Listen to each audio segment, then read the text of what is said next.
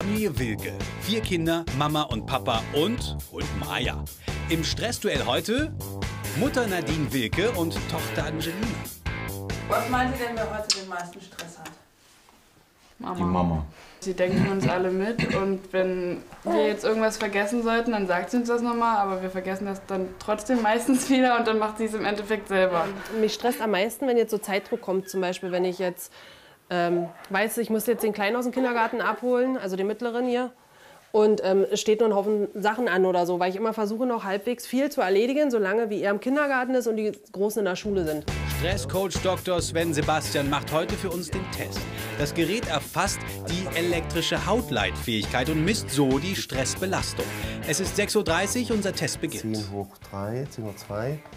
Boah, ist schon ein guter Wert. Der ist schon schön hoch. Die Mutter startet mit einem Wert von 12. Jeder Wert über 10 bedeutet erhöhten Stress. Bei der Tochter kommt es darauf an, was in der Schule passiert, ab sie, welchen Freundeskreis sie hat und so weiter und ab was an Leistung gefordert wird, muss man sehen. Der Mann und Tochter Angelina sind schon weg. Jetzt verabschiedet Nadine Wilke ihren Sohn Matthew. Dann muss sie ihren Sohn Jamie in die Kita bringen und Baby Aiden kommt natürlich mit. Und wie ist das gefühlte Stresslevel? Ich fühle mich jetzt nicht so dermaßen gestresst, also ich würde denken, das ist alles noch im Normalbereich. Also es stresst mich mehr, wenn der Jamie ein bisschen rumbummelt, aber Kinder empfinden das ja nicht als Bummeln. Also das ist, wir Erwachsenen kennen die Zeit, wir wissen das, aber die Kinder nicht. Schnell noch was im Haushalt erledigen, das Stressmessgerät heute immer dabei. Und bei Angelina in der Schule, wie ist es da? Wir haben es jetzt 9:30, ich bin gerade vom Englischunterricht raus. Wir haben jetzt Hofpause. Und was ich so mitbekommen habe, während ich im Unterricht auf das Gerät geschaut habe, da war der Stressfaktor immer so um die 5, 6 rum. Und jetzt gerade, ich schaue mal eben kurz, jetzt handelt er sich so um die 7, 8 rum. Also eigentlich in dem Sinne ja schon hoch. Aber ich empfinde das jetzt nicht so, als dass ich gestresst wäre, also ganz normal. Noch die Wäsche aufhängen, bevor es mit dem kleinen Aiden zum Krabbeltreffen geht. Ich für mich persönlich würde sagen, das ist Entspannung beim Stilltreff. Weil ich, sag ich mal, ich bin jetzt nicht allein, klar, ich kann mich mit dem Aiden auch unterhalten, aber das ist nochmal was ganz anderes, sich mit Mamas zu unterhalten oder mit Erwachsenen. Baby einpacken und los geht's. Ob sich die beiden jetzt wirklich entspannen können? Die Kurve zeigt völlig unerwartet, Mama ist gestresst. Zurück zu Hause. Baby Aiden macht Mittagsschlaf, aber Mama Nadine hat immer was zu tun. Ich hatte bis jetzt noch keine Zeit für mich, aber ich hoffe jetzt, wenn ich jetzt hier geguckt habe, dann dürfte jetzt eigentlich nichts weiter anliegen. Außer noch ein bisschen Abwasch und so wegräumen. Mal gucken, ob ich das noch mache, bevor ich Jamie abhole oder danach. 14 Uhr. Aiden ist wieder wach und jetzt geht's ab zur Kita. Die Kurve schießt nach oben. An der Kita wartet auch schon Tochter Angelina, die gerade aus der Schule gekommen ist.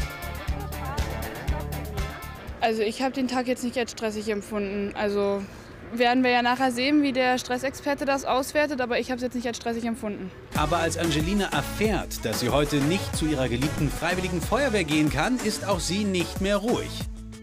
Die Stresskurve zeigt einen deutlichen Peak nach oben. Nach einem langen Tag sind alle wieder zu Hause und haben richtig Spaß. Aber was sagt unser Stresscoach? Ich kann euch als Ergebnis sagen, ihr beide seid ähnlich gestresst, von früh bis abends. Wie sieht es bei der Mama aus in den Werten? Da ist es ja sehr unterschiedlich zu Hause, es sind gute Werte. Da sind es auch Durchschnittswerte, die passabel sind, die gesund sind, die normal sind, wenn man viel macht, auch im Haushalt.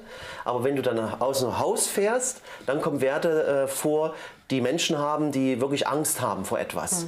Die gerade wie einen Unfall machen oder so. So kannst du dir das vorstellen. Und bei Tochter Angelina?